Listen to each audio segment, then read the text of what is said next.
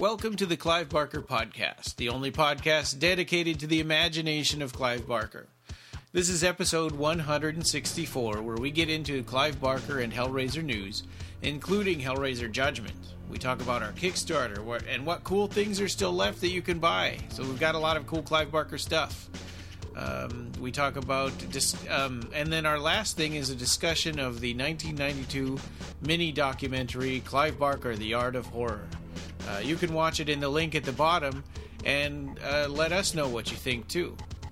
Back then you could only see it by sending away proof of purchase from your VHS of Hellraiser III.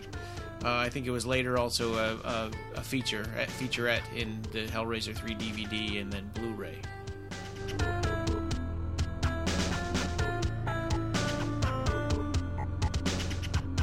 Hey, welcome back. This is our first episode of 2018. That's right. And as usual, I'm Joe. I'm Ryan. I'm Dave.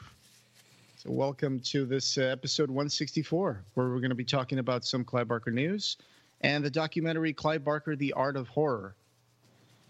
Yeah. So in the news, I guess first thing, and it seems pretty real, but there was an announcement, or not really an announcement, but on Amazon.com, Hellraiser Judgement just kind of showed up. And you can pre-order it. Yep. So it's going to be an unrated version. You can pre-order your copy, and the tentative date there is February 13 of 2018. So if you want to go there and pre-order, I think it's a good time to do it. Yeah, I think it's only like $18, so it's not bad. Yeah, right. I guess depending on your point of view. I remember. Yeah, that is true. I mean, it's like whatever Hellraiser Revelations cost in the beginning was, now we know it was way too much. Yeah, that's true. That is true. But this one, we don't know. I mean, I'm more excited for this one definitely than Hellraiser Judgment, than Hellraiser Revelations, because I thought at the time I remember thinking it's probably going to be as bad as Hellraiser 8. Which one was that? The Hell World? Yes. And then it turned out to be worse by a lot, which was really surprising. Which, who knew it could go even deeper down? But it seems like with this one, they're trying some new things, and Paul Taylor's excited about it. So there's some hope that it might be. It might have been it might be different enough that the lower budget doesn't matter. And I want to do a little bit of breaking news here. I don't know if we mentioned this before, but I was just looking up Amazon, and I discovered that Hellraiser The Toll, the novel with from Mark Miller, is on Amazon as well. And there's a date for it, which is February 28, 2018 for the release. Yeah, nice. He told us February, but he didn't tell us a day. So that is breaking news. Yep, so February 28th, mark it on your calendars. It's a small novel from Mark Miller, and it takes us back to Kirsty and Binhead and Devil's Island. So go read our reviews of the author's advanced reading copy. I'm sorry. Go read our review of the advanced reading copy. I think the book has changed a little bit since then. There was some work done to it to change a few things. So we'll be keeping our eyes posted for that one. How cool is that 2018 is hitting hard with Hellraiser stuff right out the gate? I know. It's been like the 30th anniversary. Yeah. Yeah, it just keeps on rolling, even though it's 2018. They're like, just keep on going. That's true, yeah. So I don't know. I mean, I guess I will eventually pre-order Hellraiser Judgement, and we'll see how that goes. I mean, it's a second attempt for Gary Tunnicliffe to come up with something that he's involved with, Hellraiser of his own. But, I like the images I've been seeing of Paul T. Taylor as Pinhead. I mean, no disrespect to Doug Bradley, but, hey, let's see what he brought to the role. Yeah. Plus, you can't help but be excited when you see and hear the excitement that, Adkins and Paul T. Taylor have had over this project. Because when Revelations came out, it just kind of came out. No one really said anything. And So at least with this one, there's at least a little bit of excitement, from the people that worked on the film. Yeah, and it seems like it's Lionsgate Studios that's releasing the film. I saw that on Rob's article. That's weird, right? Yeah, I wonder if they just wanted quick money, and they're just like, okay, you guys get distribution rights. I mean, some people were thinking that Lionsgate has the entire, IP, and I kind of doubt that. I think they just wanted somebody that could distribute it fast, and they could get quick money, even though they would have made more money if they'd released it themselves, but they've got bigger things to worry about. Yeah, and we all know Lionsgate doesn't really put a whole lot into their Blu-ray releases, so they can churn them out pretty quickly. They spent all their money on that fancy thing with the gears and the gates and stuff. One thing that just sets me a little aback about this is that there's still no image available for the cover of Hellraiser Judgement in the Amazon page. Yeah, that's why I won't pre-order it. Next month. I know, and I'm like, why is there no image? I mean, nobody's made a cover for this yet. I find it hard to believe. I hope that it's not going to be a super bare bones release, but we'll see. We'll see. Yeah. I mean, this should be being pressed pretty soon here, so yeah, you would think there's got to be artwork. I pre-ordered it just because it might go up to $30, in a little while. So I wanted. Oh yeah, that's true.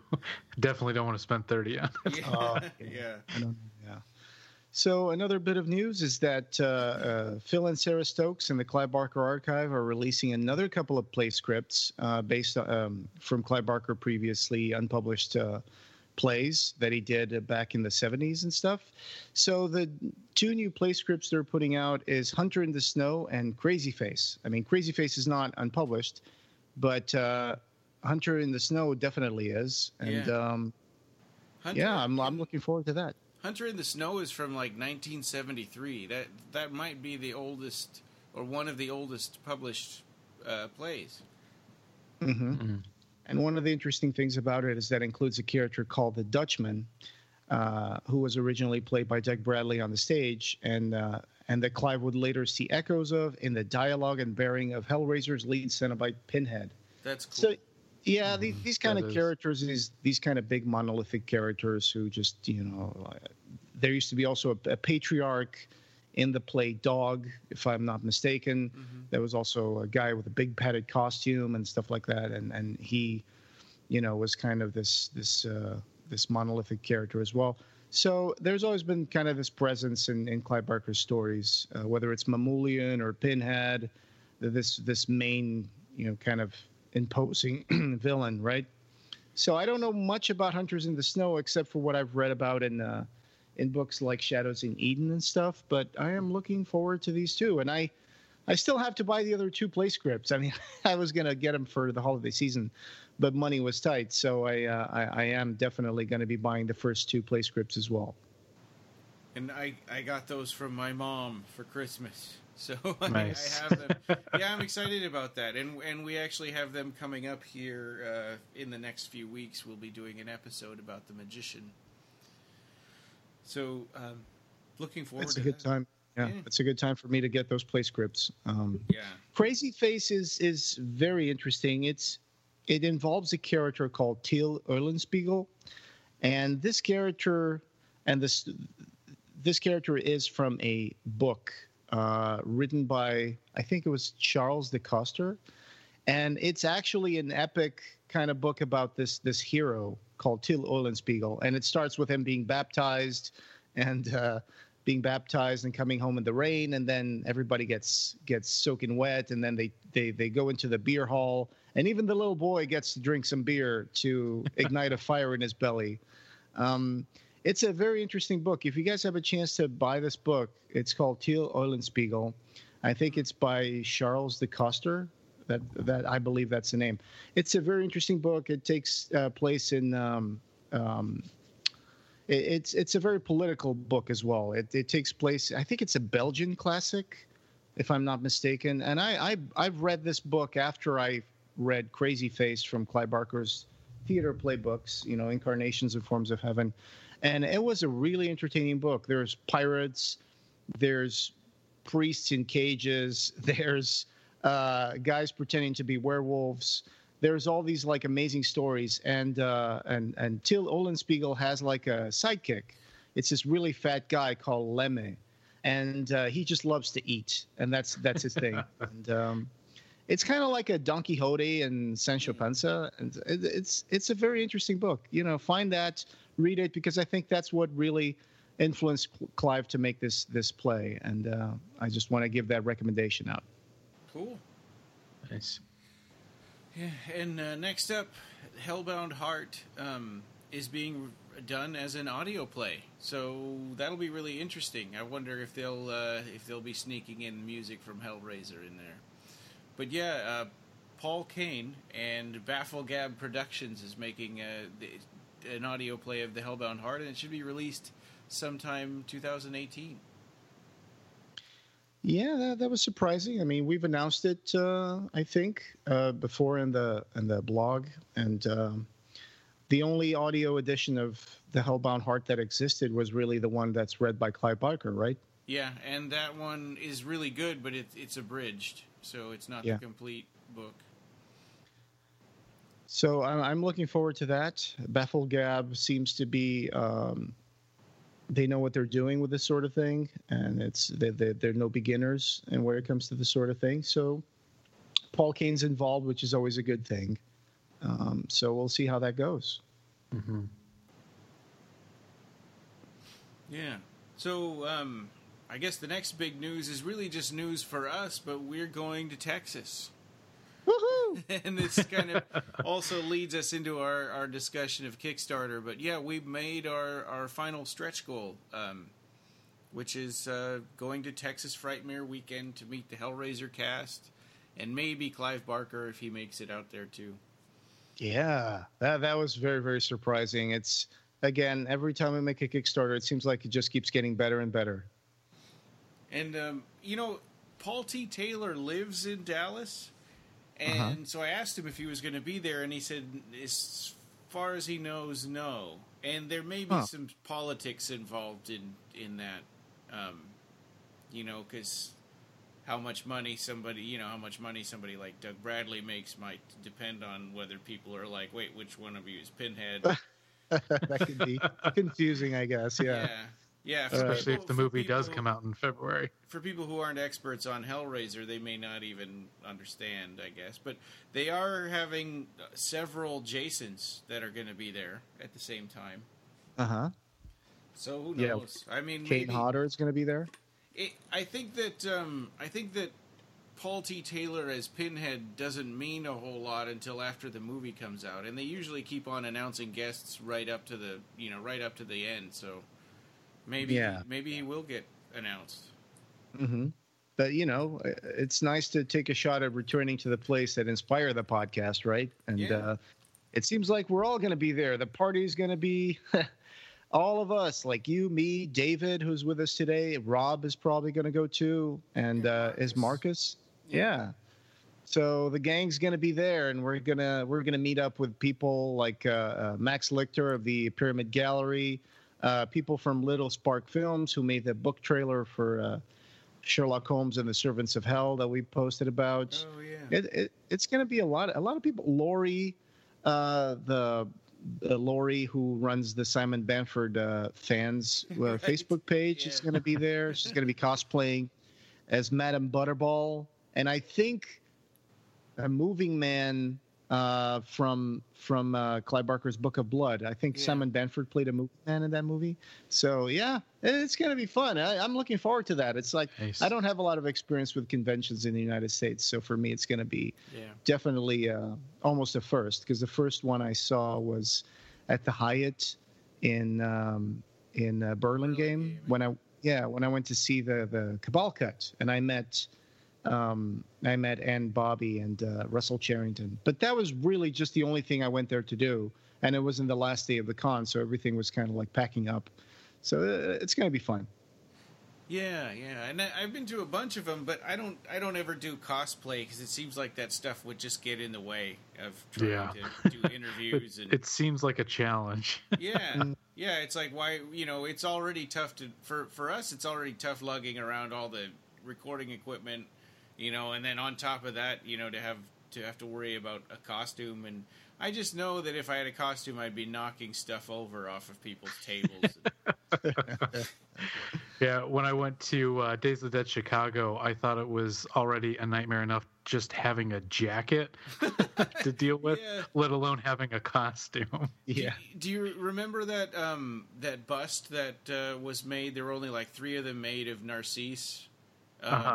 Yeah. So, yeah. I remember the ghostly hands tearing at Narcisse's scalp. So Russell had that on the table at Monster Mania in New Jersey. And I was getting ready to go because it was Sunday and I was going to go to the airport, so I had my backpack on. And I had already been checked out of the hotel, and I was just kind of hanging around with Russell at the table for Occupy Midian. And I turned around and I almost knocked that onto the floor with my backpack. Oh, man. God. That would have been terrible. So I think I caught it in time. But it's like... Even just a backpack is difficult, so I can't imagine having a costume. Yep. You know, and all these people like to dress up like Decker. I mean, how do you see out of that? Pinholes, I guess. Yeah.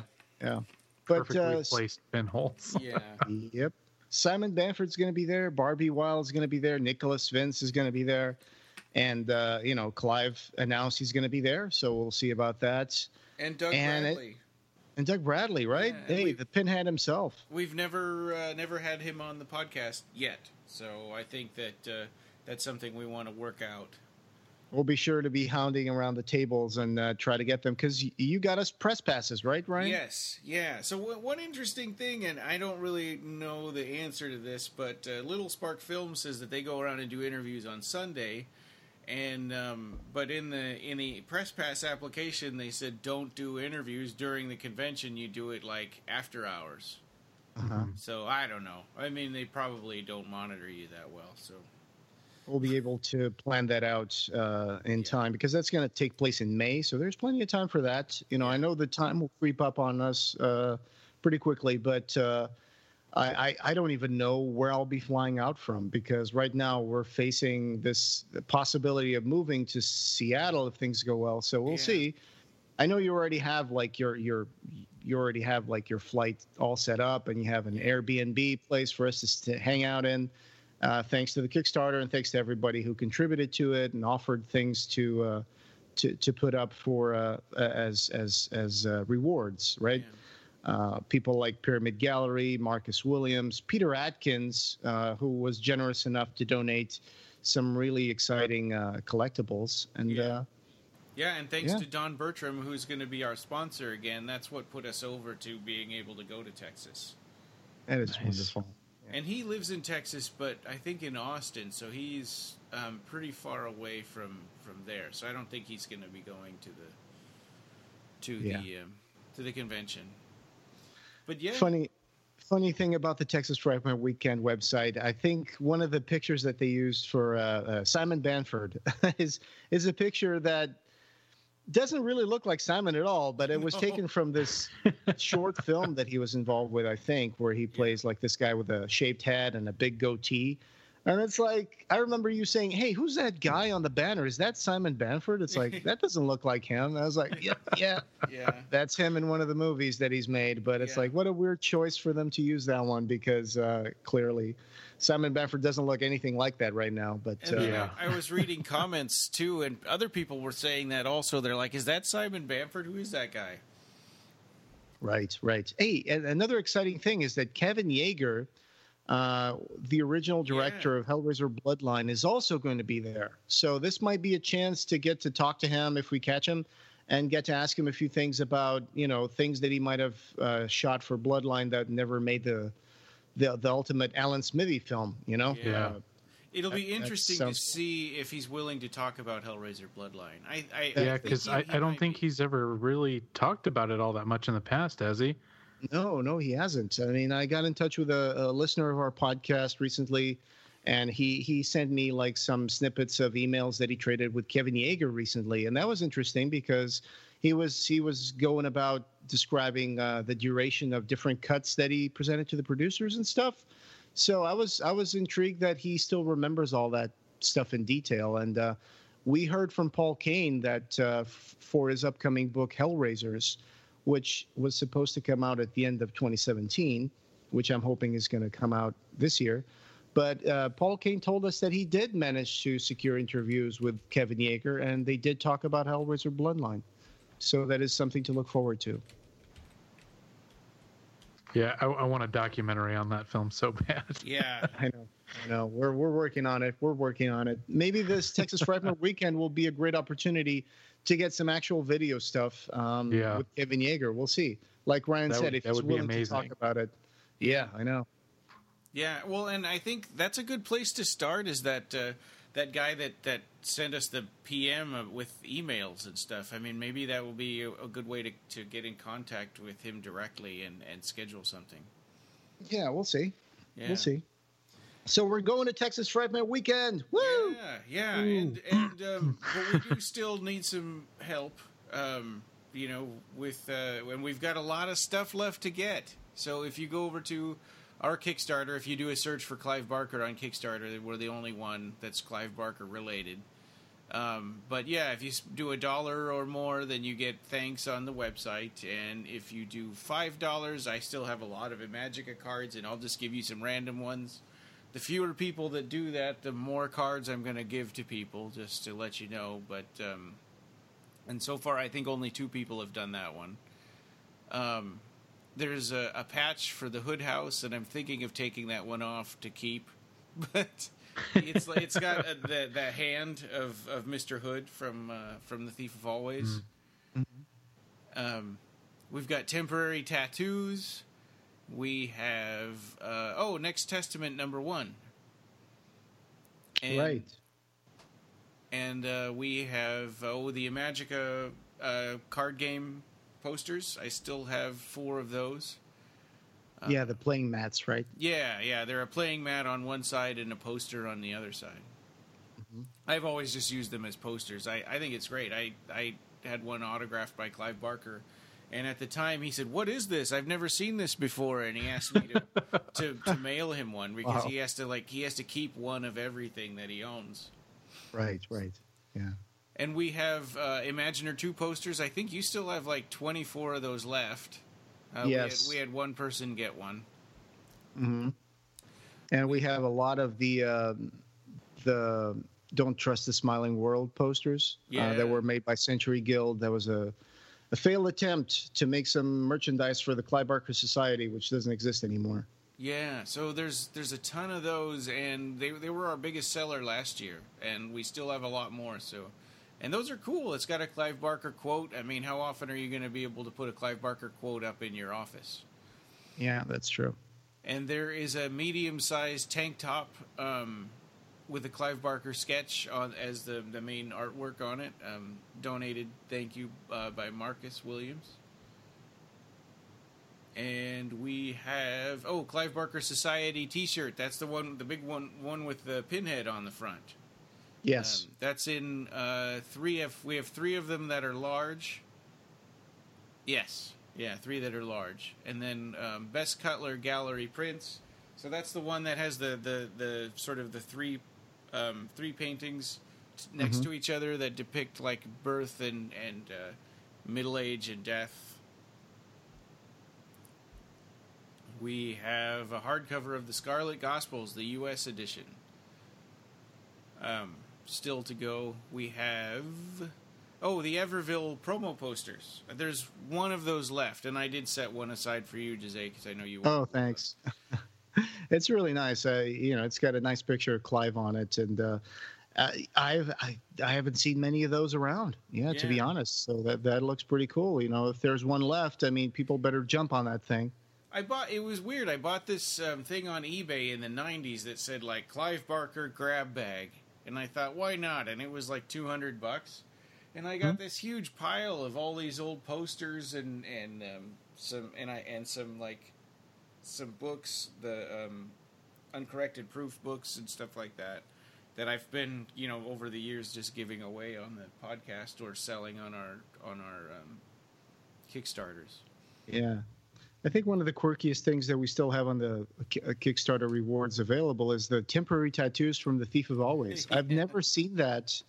I've never seen that available anywhere else. I mean, was that like from the Clive Barker store or something? Yeah, it was. And that was the very last thing they did before they shut the store down. That is amazing. Sent us a box of stuff. Yeah.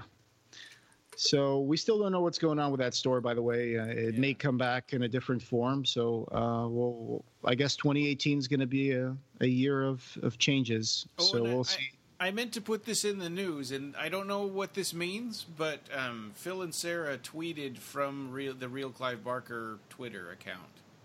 Okay. So I don't know. I mean, does that mean that maybe they're going to be taking over the store? That's a good possibility, I would say. That's a good speculation. Good job finding that tweet. Yeah, that's interesting. Yeah, that means that they got access to it now, so we'll see what happens there. Yeah. I know. I'm still kicking myself for not getting the Pinhead coasters before the site went down. Yeah, those were cool. I wanted to get those too, and you always think, oh yeah, I've got lots of time. Just like I was like, I'll get to it when I get to it, and then it's gone. Yeah, my heart shatters. Like I kept thinking, hey, I like the Clue Cat pin from The Thief of Always. There was a little metal pin that was made, and I was like, I'm gonna get that one sometime. And then it's like, oh no, now I don't have a chance to get that anymore. But we'll see. I'm sure there's still a lot of like merchandise available that they probably will, whenever whatever incarnation of the story comes back. Then I hope those things are going to be there still. So we'll see. Okay, so and next we've got our T-shirt, the sort of cream colored one that has the picture, the illustration that you made the second T-shirt that we did for the second Kickstarter. The one with the island and the boat and the little guy and the giant skull with 3 eyes. That seems like something out of the Aberrat. We have one medium left, and 2 larges and 2 extra larges. Excellent. I'm really proud of that design that we did, and I think it's a great T-shirt. And it will really help us if you got some more of those. I mean, we usually only have them available for the Kickstarter. We don't usually have them available throughout the year, just because there didn't seem to be a lot of demand for T-shirts. But we have to make those on demand. So if you want one, jump on the Kickstarter and get one, because this is your chance. Yeah. And I really wanted to talk about the interview book because we sold some last year, but we haven't sold. Well, we sold one. Thank you, David. This year so far, but we are hard at work on that interview book, and now that we've got a big crew, we've recruited help with transcribing these things into print. Mm-hmm. So we should definitely have it finished in 2018. Oh yeah, for sure. Yeah. My goal is, if there's a lot of things that have to get into place, but my goal is to have it finished by the Clive Barker by the Texas Frightmare weekend, and then maybe we could give one to Clive Barker in person. Yeah, wouldn't that be something? That would be cool. Yeah, that's something to look forward to and inspire us into working hard and finishing it soon. Yeah. So please get one of those. If you didn't get it last year, I'd consider getting it. It'll be an extremely limited, only because we aren't selling very many. We don't want it to be limited, but it's turning out that way. It's only $40, and it'll be a hardcover with a wraparound cover. With the design by Clive Barker, with the art by Clive Barker on the cover. And you were working on the cover for that, right? Yes. I have to send you guys some designs and see which ones we like the best. Okay. And the artwork is Nightbreed related, and we were told that the creature that we were sent is supposed to be Devil Lude's father. Yeah. So if you remember Devil Lude from Nightbreed, his dad's going to be on the cover of this book. Nice. And if you pledge $60, you can help plan an episode with us, and we've had people do that in the past, and it was a lot of fun. And join us on the recording, and we've got for $100 advertising for $100 or $200 or $300, depending on how many episodes and how long you want to have a banner on our website and stuff. And we've got one of those. We've got one advertiser so far, but there's room for more. So that's it. Yeah, I mean, there's a bunch of stuff here, and we still have 9 days to go as we're recording this. I think it'll be 8 by the time this gets posted. This episode gets posted. So, but yeah, we've got the bare minimum to cover Jose and I at Texas Frightmare Weekend, but now we've got 5 of us going. So, if you want to help out the rest of the crew, that will be a big help too. Yeah, we're currently at 2,669 with 43 backers and 9 days to go. So Thank you so much to all 43 backers who have helped us so far and people who have donated stuff for our Kickstarter. Yeah. So next, I think we wanted to talk about Clive Barker, The Art of Horror. If anybody remembers this, it was first available as a VHS that you had to send away for. You had to cut a proof of purchase out of your VHS box for Hellraiser 3 and send it in the mail, like it was the top of a cereal box. And then you would get that in the mail. And I did that. So I have a VHS copy of it. The Internet Movie Database also says that it was available only for purchase or rental with Hellraiser 3. So yeah, I guess you could also rent this if you rented Hellraiser 3. And I wonder how many video stores actually honored that. Yeah, I was going to say at my video store, PJ's Video Store, I used to go to when I was a kid. I remember seeing this there, but I never got it. There you go. Yeah, and any big video store that would put up those stand up things and stuff, they would usually get it would be kind of a package deal. If they buy this movie, then we'll send you some posters and we'll send you maybe a stand up if they have some or whatever. And it all depended on what sort of tier you were going to buy into, number of copies and stuff, I guess. But the internet, Paramount has since bundled this documentary with their release of Hell on Earth as a featurette. So now it's available on laser. It's no longer just on VHS. And hey, Rob is joining us. It came out in 1992, and then I think was it later in 2000? I think put on the DVD for Hellraiser 3. I think so. I think it was whenever the Blu-ray came out for Hellraiser 3. I'm not sure when exactly that was. But anyway, so this was directed by Christopher Holland, and it was narrated by Robert Russell. And it even features music by Christopher Young. It was kind of a Canadian production. It was Zigzag Films Hollywood Canada production. I think it's a great trip back in time. The narrator sounds British. Yeah, his name is Robert Russell. I think he's done some audiobooks too. But it's a very romantic documentary, isn't it? I mean, it's Clive. And very personable with him, chilling out in his leather jacket, smoking a cigar. Yeah, I know. With his spiked hair, dressed in leather, and just freaking the leather creaks throughout the entire documentary whenever he moves around. And when else are you going to see a documentary where the narrator takes the time to read the entire instruction manual for a model kit? Yeah, yeah, that was one of my favorite parts, especially with the kid cutting his finger, the blood running down the model. That was the part where Clive Barker was reminiscing about doing Aurora kits when he was a kid, and then he was like, "Hey, and I just got in the mail this kit. I think it was a Screaming Collectibles kit that had Pinhead, and he was just talking about that." And, so a very funny, well-shot documentary has these little tidbits that are produced here and there, some montages, and it's a very funny thing. And also, Clive Barker is in his prime. He's talking about Peter Pan, he's talking about his philosophy and art and what he thinks about life. It's I like it. Like there's a part where he says that.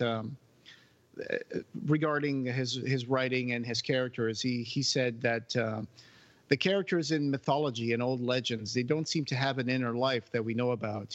What we tend to care more about is the scale and the importance of the events they're a part of.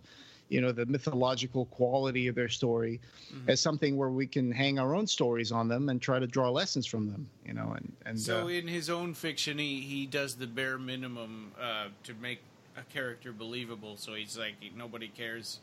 He was like, nobody cares if how well Oedipus brushes his teeth, or yeah.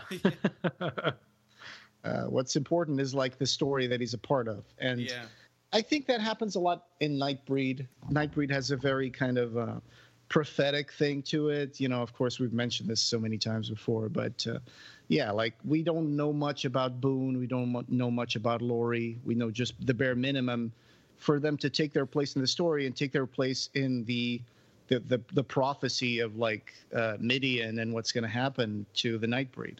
Yeah, and I think that's what makes his writing so fascinating to me. Because like me personally, I'm not a big fan of Stephen King because I don't care about the material that's used to make the coffee mug that's sitting in the middle of the table in the room. And like I could do without all that stuff. So if you read it, you have a character having a flashback, and then within that flashback, they're having another flashback. Wow. And it's Inception. The original Inception. It's too much.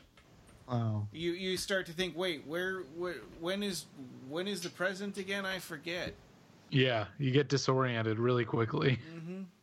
I read a lot of Bret Easton Ellis, and especially there's this book called American Psycho, which many people out there may know about. That's a great book. Yeah. Yeah.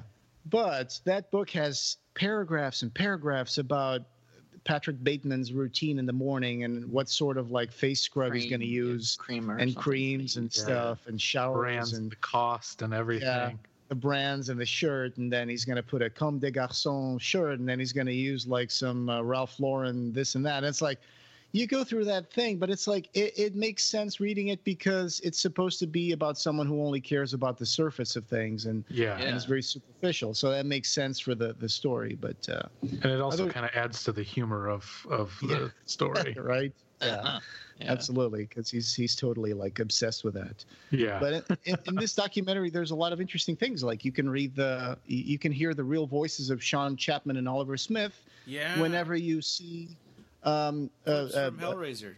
Exactly. Yeah. So that is. I knew I'd heard so that's where you hear the voices of those guys. I knew I'd heard them somewhere. I thought it was the trailers, but it's not. It is also. I think an early Hellraiser trailer has. There is an international trailer where you can hear maybe that's Oliver Smith's voice as Frank the Monster and stuff like that. I thought I'd gone beyond the limits, but I hadn't.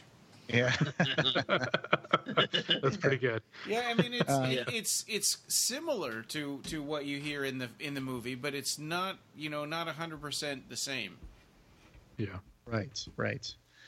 So in some of these moments where Clive is expounding on his philosophy, he goes on to describe his vision of art as something that pushes boundaries and constructs culture, and not just pop culture, but even highbrow culture, right? I mean, and it does this by moving us and touching us and taking us to places that are not necessarily through a rational process, but a process that it's creative and it erupts spontaneously, and nobody really knows where those things come from. And that happens to him a lot when he's painting and writing. Sometimes the characters jump out and have a life of their own, and wherever you read about the process of creation and creativity and stuff like that, it's especially if you think about I want to bring David Lynch into the conversation, because David Lynch has this idea about meditation and letting ideas kind of float up in your mind, like the catching the fish, right? It's catching the big fish, catching the idea. And I think some of the biggest creators, they can't really tell you where their ideas come from. It's one of those silly questions, cliche questions that people bring to the table whenever they have a chance to interview someone who creates a lot of stuff. It's like, where do you get your ideas? And it's probably one of the worst questions you can ask someone, because often they can't even tell you that, because it's like it's a process they don't really know themselves. I mean, it's just part of their process. I've been to like 12 Clive Barker signings, and there's always so many people always go up there. Where do you get your ideas from? Mm-hmm. I could never do There should be a that. special line for that. Yeah. This is Special line, yeah. where do your ideas come from line starts over here. Yeah. I steal them. That's funny. I like that. So yeah, it's he thinks that fantastic fiction should be a way to drive us back to our humanity instead of just. I think Clive is not a big fan of Lovecraftian mythology. Like he says at one point that he doesn't think fantastic fiction should be about showing us as mere puppets and to this. That we're nothing, right? Yeah, these giant like entities that are just. He doesn't like that. He wants fantastic fiction to be a way to drive us back to our humanity. I think that his stories do that, especially in the Book of Blood. And they go a step beyond, right? They show us that we can still be human, but part of something more complex and beautiful and fantastic, like in the hills, the cities, right? I think that, in fact, in a lot of Clive Barker stories, the main bad guy is trying to show humans that we're nothing, that we're just made out of like mud and shit, right? But then the human main characters prove that that people are magic, that we have this sort of creative, magical drive within us. Yeah, that's an excellent point. Yeah. But this was super nostalgic for me because I think that this was right around this came out right around the time that I was starting my Clive Barker collecting, and I loved this videotape. I watched it over and over again, and watching it now made me realize how much of it I actually had memorized and I'd forgotten about, and I just didn't remember where all that came from. But it was all from this video. A lot of my understanding of Clive and his work really came from this. Yeah, I did a scene of the week for the podcast where I talked about the Droolies. The Droolies show up in this documentary around the 19-minute mark, and it's cool because the Droolies were something that Clive. Just these creatures that he would draw as far as as early as the late 80s. And he made them for a Taboo magazine that was published by Spider Baby Graphics in 1989. He was one of the people who wrote the frontispiece of the issue. And he wrote the introduction for issue number 1. It was, I think this magazine was edited by Stephen Bissett, who was also involved with DC Comics and Swamp Thing and stuff like that. So, yeah, the Droolies, here's a quote about the Droolies. It said, the Droolies, that was a joke, really. I sent it along to John Toddleben and Steve Bissett to prove I have an extremely ludicrous side. And this was a quote from Clive Barker in an article by Chris Brayshaw for Discorder 1990. So Phil and Sarah Stokes do mention the Droolies in their book project section. And they said it was supposed to be a color illustration and text published by Steve Bissett and Taboo, adding to the list of children's projects that never materialized. This looks to have been a manifestation of the Monsters Under the Bed story. So, pretty cool stuff. I wish we could have seen more of the Droolies. Yeah, and they look cool. They do. They look cool, even though. And there's narration that sounds like it's quoted from Clive Barker that hasn't been published as far as we know. It's from a illustration of the Droolies, and there's a caption underneath written by Clive, and it says, "Very few things are as bad as you fear they'll be. This the Droolies knew, so they were experts at making you believe the worst. Huge eyes that seemed in the dark to belong to a much bigger and more ferocious animal. Teeth that were made for gnashing, but were bad at gnawing. Fingers that felt when they touched in the back of your neck as cold and as deep-sea slimy as an octopus's kiss.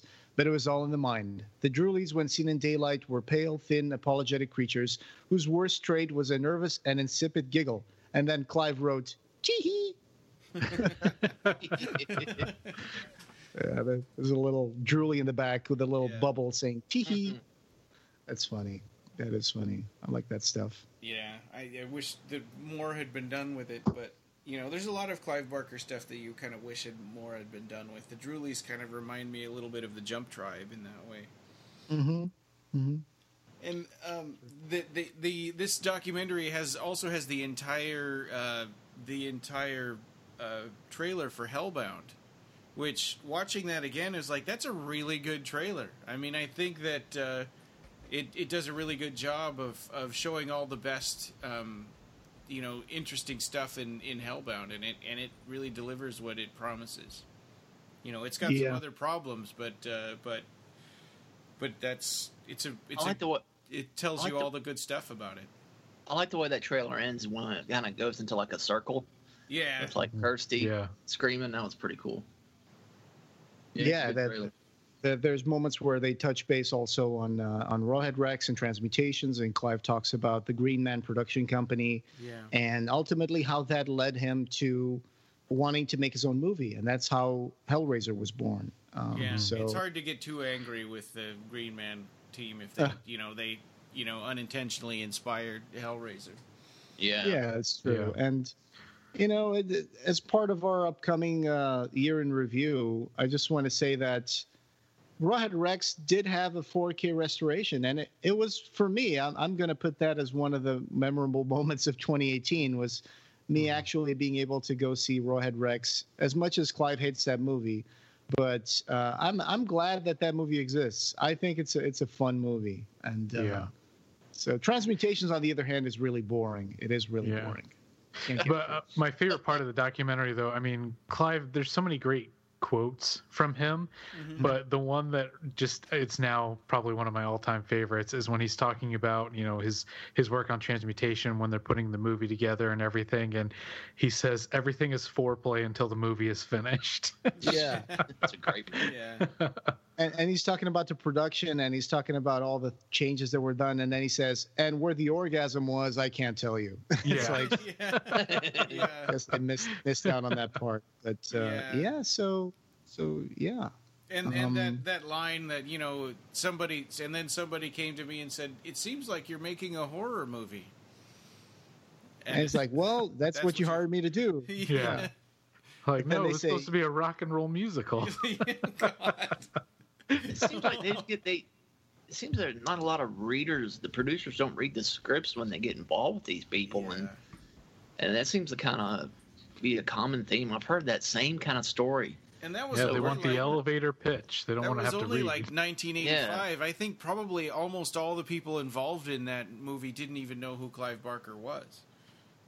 Yeah, that's a good guess. Yeah, they only knew that he was a hot thing at the time, and they just wanted. That's it. Yeah, that's it, exactly. But Rob, sometimes producers don't read that stuff. They give it to like their assistants, and they just want to have like a shortened version of what the movie's about. And I know for a fact that, some people just want to read treatments or shortened versions of the script, and they just rely on their assistants to give them like the compact version of it. I remember Kevin Smith. He wrote when he wrote his script for Superman Reborn, it was like a 55-page treatment. And they told him, it was like, what is this? They were like, well, that's my treatment. Like, it's only supposed to be 2 pages, right? Oh my God! That's like a great story that has that producer that wants the big spider at the end of it. That's hilarious. Have you seen that documentary? Whatever happened to? What's great documentary, I recommend. Whatever happened to Superman Reborn or something. That is so cool, especially the Tim Burton parts. That producer's name is John Peters. Yes, because then he eventually got his spider in what's the movie he got it in? Wild West. Yeah. Well, that was a big mechanical spider, right? Yeah, but still, he got the idea of his spider in there. Well, Ryan, spiders are the largest predators of the insect world. Oh. That's the reference. Someone needs to let this guy to stop watching. Like, what was it? Because he had said, I don't want to get off on a tangent, but it was just ridiculous. That whole situation was ridiculous. Yeah, and Clive goes into in Cold Heart Canyon. He really kind of digs into this, underbelly of Hollywood and this, it's the stuff that's rocks that are kind of getting turned over in real life right now. Mm-hmm. There's an interesting moment when Clive says that he spent 5 months in L.A. recently, and he was like, I was there and I could see all these people, and all they do is go to the gym and work out for 5 or 6 hours a day, and then they just want to get tan, and they just want to look good, but they're intellectually starved. And he talks about L.A. in a way that kind of makes it seem like it's a very superficial city. But then he ended up living there for the rest of his life, and yeah, I only wonder just how a that couple of affected. years after that, after they made that movie. Right.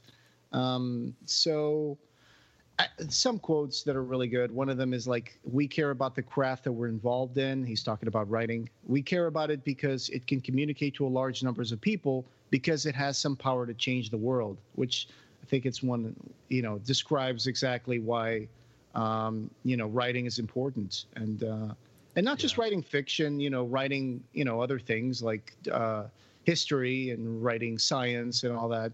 Writing really is the thing that was a game changer for our society, because it allowed knowledge and stories that were just relying on oral tradition to be passed down to another generation and accumulated. So and religion too. Yeah.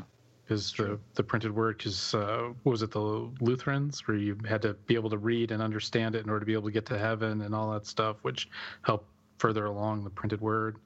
Yeah, like the copying monks that would spend decades in the monasteries just copying books and making copies of it and learning how to read. And if you wanted to learn how to read, then you better join the clergy, because that's the only way you're going to be able to learn how to read during the Dark Ages. And jeez, yeah, I know. Teach people to read. It doesn't have to be like some kind of Well, you have to join this. Yeah. You didn't have to read to be a farmer. I guess that's what what the nobles thought in the clergy. They were like, well, just let them be naive and dumb as rocks and just keep living their lives. Yeah. That's true. We're having a problem now where Joey stays up all night reading. He just when we're trying to get him up in the morning, and he's got this huge pile of books on the floor. That's a good problem to have. Yeah, I was going to say that's a really better than good being problem. addicted to the tablet. Yeah. So very, very cool documentary. You can watch it at the Seraphim Inc. YouTube channel, and there's lots of other cool stuff there to watch about Clive Barker. And for some reason, it has 4 thumbs down, which I don't understand. Oh, come on. Like, who would do that? YouTube commenters are the worst. I don't understand. Yeah. There's a special place in hell for YouTube commenters. Yeah, I hope so. Yeah, there is. They're pretty hungry. They're bad. And there's a final montage as the narrator reads like an excerpt from the Damnation game. I think it's from the opening of part 5. And it's the part where it talks about the deluge going into the city. And then, and then what I think is really interesting is that Clive Barker says something here. It says, he's talking about, how sometimes miracles happen not necessarily in big palaces and important places, but he goes on to say that there are, it's true, some freakish occurrences to be recounted, but most of them take place in backwaters, in ill-lit corridors, in shunned wastelands among rain-sodden mattresses and the ashes of old bonfires. They are local, almost private. They're shockwaves, at best made gossip among wild dogs. That sounds like something from the Books of Blood, isn't it? It's from Damnation Game. Oh, Damnation Game. Okay, there we go. And says, most of these miracles, however, games, reigns, and salvations, were slipped with such cunning behind the facade of ordinary life that only the sharpest sighted or those in search of the unlikely caught a glimpse of the apocalypse showing its splendors to a sun-bleached city. And it's like, damn, man, this is like Clive Barker in his prime, dude. It's the Damnation Game has so much. This is the kind of thing that I used to say, Clive Barker's prose sounds almost like poetry, the musicality of it. It's so beautiful. And that's a great quote to end the documentary in. And they put together this beautiful montage of things, of images, and great stuff. The art of horror. Yeah, I kind of wonder what made what prompted them to make this, because it was basically free. I just paid shipping for it. And it was only like 8 years later that it got put onto the DVD for Hellraiser 3.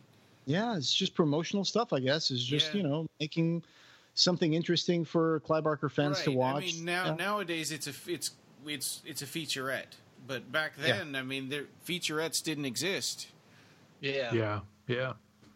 except in rare like VHS releases, I guess. Yeah, I think the first time I have seen it, but it was on that DVD for the American release.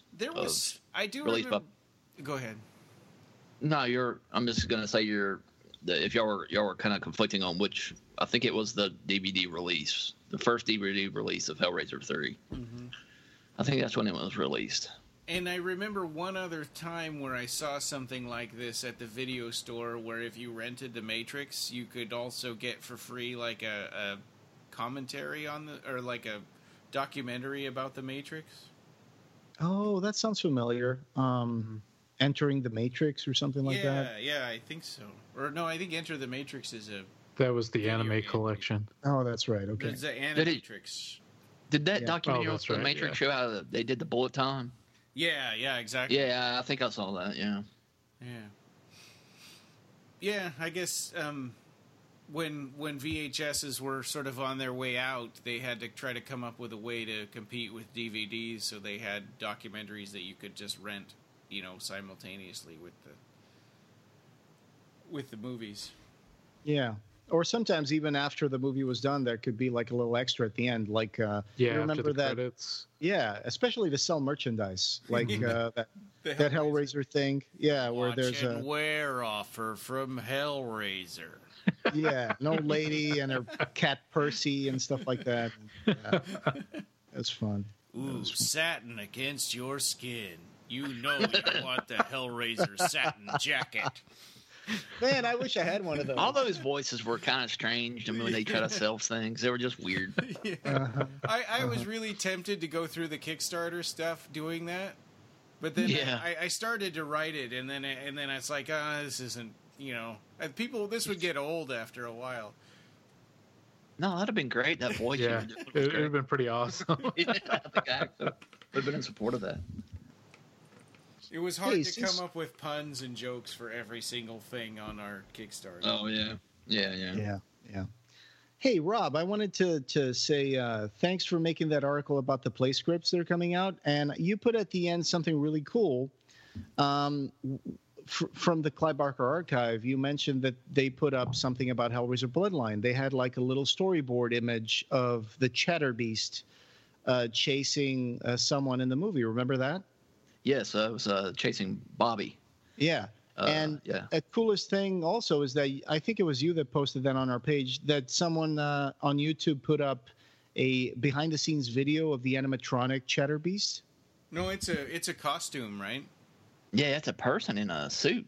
Oh, okay. Yeah, they hired an actress, That is really cool. I didn't know that there was that behind-the-scenes clip anywhere, so that was an interesting surprise for me to see that video. That was really, I got that from a fan that recently I was talking to about Hellraiser Bloodline. Yeah. Named Kyle Hart. For like, so thanks, Kyle Hart, for sending that out. Right? Oh, sorry. Oh, yeah, sure. And Kevin Yeager also has like replicas and props on his website, and I think some of them are related to Hellraiser Bloodline. So I'm gonna have to go check it buy out. On his official website the masks the people were wearing at the ball. Mm-hmm. That was deleted from the ball sequence. That was deleted from Bloodline. He's selling the mask like a set for like $800. Oh wow! Mm-hmm. And that's not a bad price considering it's actual movie prop.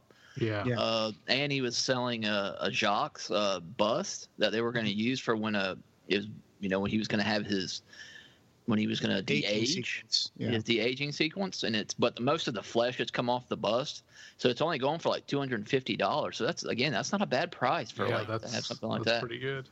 Yeah, I've only seen the pictures of the mold that they used to make that, but I haven't seen the picture of the there's bust. like just a little pieces of flesh left on it, and wow. That's cool. Looks like a little article about Hellraiser Bloodline has to come up on the blog soon. I have to go check that out. Yeah, right. We could put all of that stuff together. Yeah. So, all right. That was Clive Barker's The Heart of Horror documentary. And I think, does anybody have anything else to add to it? I was just going to say that, we've seen the Stephen King quote a million times, about Clive Barker being the future of horror. Yeah. And it's so weird, especially now, to see it, considering the resurgence of Stephen King and how he had like this unprecedented year in 2017. But I'm just hoping that everything else is coming full circle and we're going to see Clive's year in 2018 or 2019. Amen. That'd be great. I agree with that. That to be, yeah. Amen. Yeah, I hope so. I think the one thing I learned from the art of horror. I mean, this is a long time ago, but I remember because it was just talking about how Clive said, if you ever have, when you're writing dark ideas, or I'm kind of summarizing what he says. Maybe it's not from this, but maybe y'all can help me. You just recently watched it, but he says something about don't ever, if you have dark ideas, just go with it or explore it. And does he say something along those lines in that? Yeah, he talks about the fantastique and how these ideas are things that he finds attractive. Like he starts talking about the forbidden and stuff like that. Anything that's taboo that he always finds irresistible.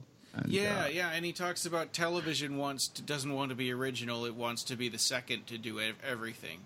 And he says, he says he thinks that there's an audience out there for original work, even though people may not think that's true. It really is. Yep. And another thing I learned from this documentary is that Clive is classic cool, man. He's got charm, he's got wit, he's sharp. Yeah. Smoking a cigar with his stylish spike hair, business in the front, party in the back. He got a nice mullet. Yeah. He's got that weird mullet thing going on. Yeah. Luckily, he changed from that, but yeah. So that's Art of Horror. Go check it out. We'll put a video on this episode. Yeah, definitely. And Seraphim, it's on Seraphim's official YouTube channel, so it's legitimate. And I think a good companion to that is something that's also on the Seraphim channel. It's called Horror Cafe, where you can see Clive develop a story at a table with people like Carpenter, I think, and Corman, and all these other people. And it was a really interesting show that they did. And go check it out as well. It's called Horror Cafe. And it's Wes Craven too, right? Yes, I think so, yeah. That's Wes Craven, and it's Roger Corman. I think Lisa Tuttle is in it, and Peter Atkins is in it as well. Oh, that's cool. Oh, yeah, cool. Go check it out. All right, and this podcast having no beginning will have no end. Find the show notes for this episode and join the discussion over at www.clivebarkercast.com. where we have news and links to all the ways you can connect with us. You can subscribe on Apple Podcasts, Google Play, and every other place you can find podcasts.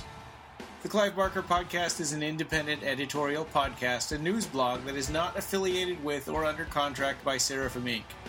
This is a labor of love by the fans for the fans. Thanks for listening.